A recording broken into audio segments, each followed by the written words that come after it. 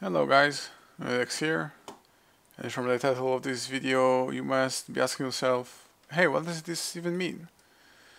Alright, so the unthinkable have happened, and unfortunately I've recorded 6 episodes from the last episode you've seen and now, and unfortunately they've all been corrupted. Something went wrong with Fraps, and I don't know, killed. All the videos are simply corrupted and cannot be used. So the result is that I cannot bring you the legitimate sensation of actually the enjoyment of finishing the map, but I can give you this. In the meantime, to be honest, it didn't lose much. I feel obliged to show you actually how my nether world actually evolved in all that time, so you can understand how I made it. So I pretty much got to a point where I moved all my apiaries here and kept producing and inbreeding more sinister, fiendish, and even got some demonic bees. And I created this system right here that is basically helping me process everything that I made here, all the simmering combs, into the centrifuge here. So I have this chest here and all the system here that can be used to basically automate everything, all the processing of the stuff, and all of this is powered by these electrical engines which get their power from, brace yourselves, you can see this thing right here. I'm gonna get to this in 1 second. I got set up the blaze farm properly and also expanded here slowly on my refueling methods, and I got all this crazy thing built. It's quite an astonishing build, I think. As I've mentioned like 7 or 17 times in my original video, this is probably the craziest EMC farm that I've made, no doubt. This, however, is something that I'm not very enjoying it to do actually, because it's like completely breaking the 2 mods, which are industrial craft and equivalent exchange. However, as I've said in the unfortunately corrupted files, this is designed as simply the only way to get stuff done. And to prove it to you, you can see how fast red matter is being made. And actually all those blaze powder are excess blaze powder that I've manually placed here right before leaving the nether, which are still being burned, because all this excess powder is being transformed into diamond blocks, into 4 different chests, and it still doesn't stick. So this is why. Actually, I'm going to give you a quick tour on how one module works. If you guys are interested, you can feel free to use it. Using my normal system here to regenerate lava buckets, basically sending all the empty buckets here and having this transposer and this transposer send buckets to these deployers here, and those filter out milk buckets only, just as you are familiar with.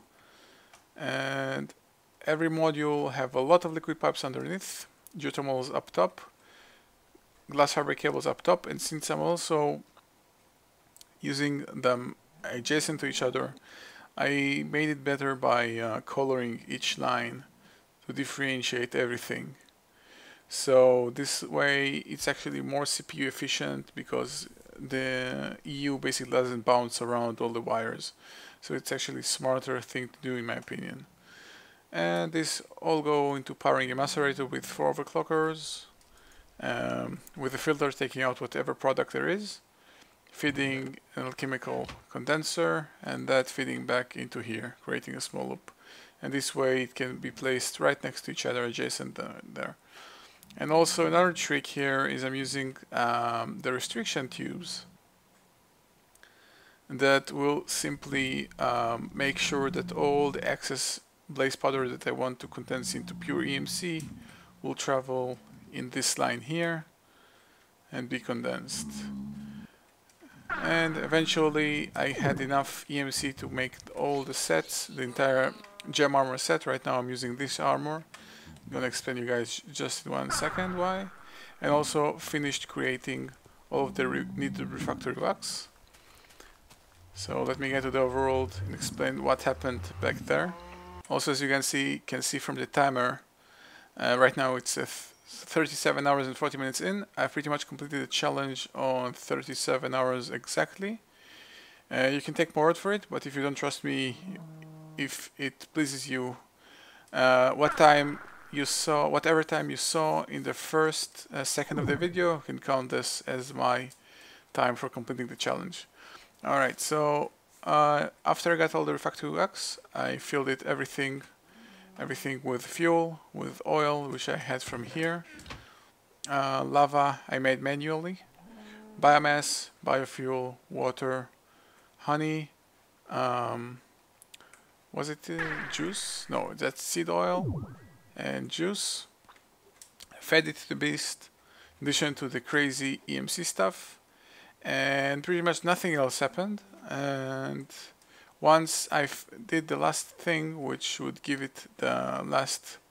Oh, actually, this is new. Didn't see this chest. Oh, so you're actually experiencing something completely new for me.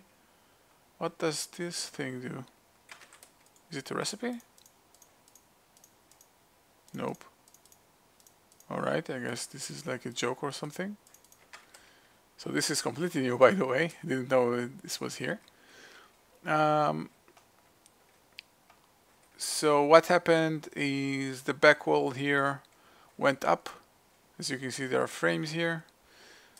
See all the credit rolls for all the mod makers and their respective mods. And of course, the map builder and everything.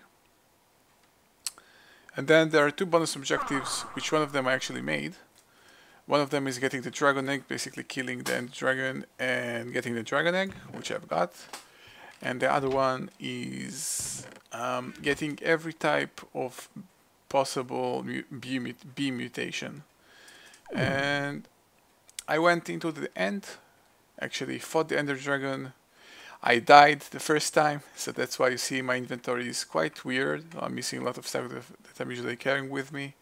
So I died, created a whole new set, just a minimal set of dark iron helmet, armor, greaves and boots, swift wolves, archangel smite and a lifestone, and finally got rid of the dragon, brought the egg here, and realized that in order to actually complete this last challenge, I actually need to mutate every possible bee.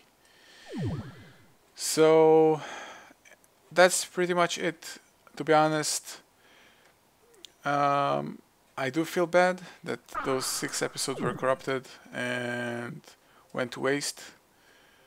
But looking on the bright side, I prefer those last episodes being corrupted, unlike getting like somewhere in the mid-20s or 30s, because they were much more important. Right here, to be honest, all I did was go over the bees all the time and set up the macerator farm going, the blaze farm macerators, and it's pretty much boring, in my opinion. Again, sorry for you guys, that's the best thing I can do. I didn't want to give you guys like fake content and, I don't know, delete some of the stuff and imitate like I'm doing it all over again. I don't believe in those kind of things. There are pros and cons to it, of course. The biggest con is that you guys can't get the content you've been looking for. But then again, like I said before, this is the... If I'd have to give it a rank, I'd say like the last 6 episodes would have been pretty much the worst episodes. Well, maybe the building part of the macerator farm was quite nice and interesting, but not much more than that. So, as I've said in the original final episode, regarding the mutation of the bees, I can't promise you guys anything. I'll try to get it done, maybe upload video updates regarding all of this, see how it goes. If it's end up being interesting, I'll update you guys. If it's not, then I probably won't. Don't wait for this. If it pops up in your subscription box, then awesome. If not, don't be too disappointed. I'm most definitely going to upload a save file with this map of mine, and since the mod pack is free to download and is basically approved, I might actually also add the mod pack itself, or give you simply a link to where to get it exactly, so you can guys easily get familiar with what's going on here. So again, sorry for the inconvenience, for letting you guys down. I hope I did what I can, and see you guys in the next video.